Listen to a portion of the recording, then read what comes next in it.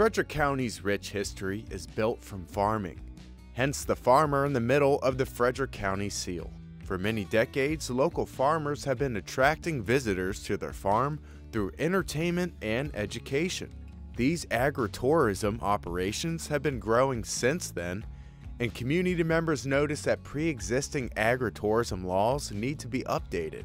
County Executive Jessica Fitzwater heard the calling for renovating agritourism in the county and created an agritourism work group. This work group really came out of concerns that I and others have heard from small business owners and farmers in the community, really wanting to make sure that we are being responsive to the innovation that's happening in agriculture and agritourism right now. And so wanting to make sure we have a public process and an opportunity to get all of the big ideas out on the table. What are the opportunities and the challenges? Where are the county's regulations working, and where perhaps are we creating an undue barrier where we shouldn't be, to make sure that this industry can continue to thrive. It's such an incredible part of our rich history and our bright future, and we want to make sure that it's working for Frederick County's farmers. Currently, Frederick County has an agritourism enterprise zoning definition that is pretty broad, that includes education, pick your own, cut your own activities. And so this could, when it was started, it really was meant to include corn mazes and pumpkin patches, what we saw in the fall. However, it's grown tremendously since then. There's also regulations with the state and the health department that farms must abide by.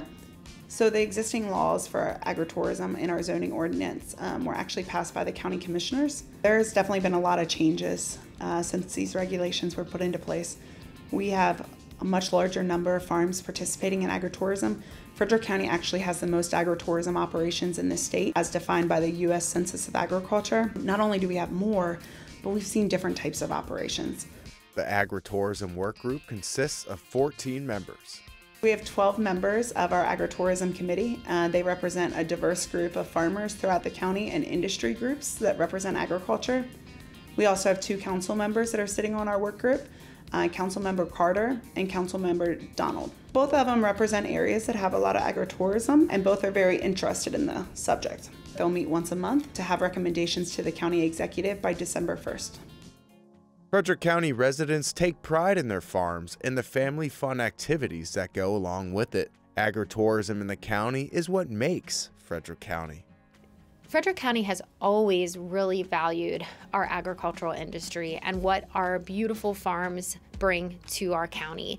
But what happened during COVID-19 is I think people got even more of a realization of what it means to have food grown locally, what it means to be outdoors and appreciate the beautiful landscapes and the nature that Frederick County has to offer. And that really even reinvigorated an interest in agriculture. And so being able to respond to that with new and different ways to invite people onto farms and to have agritourism be a part of what makes a farm a thriving business, that's only continued to grow and change over the past few years. And so this work group is a great way for us to revisit what we're already doing and look at ways where we can be more innovative and be a stronger partner with our farmers.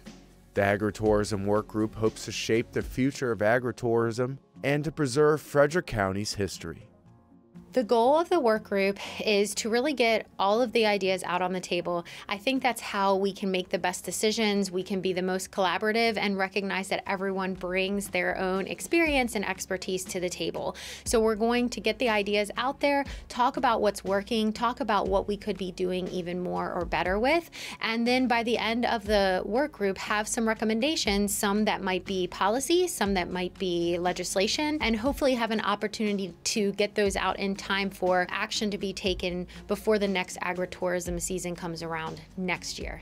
It's our job to make sure that we're protecting the public health, safety, and welfare while also being responsive to the changing industry and making sure that the farmers that are here, some of our biggest and thriving small business owners, are able to keep that going for our community, not just for their own families, but also for our economy and for the rich history of Frederick County.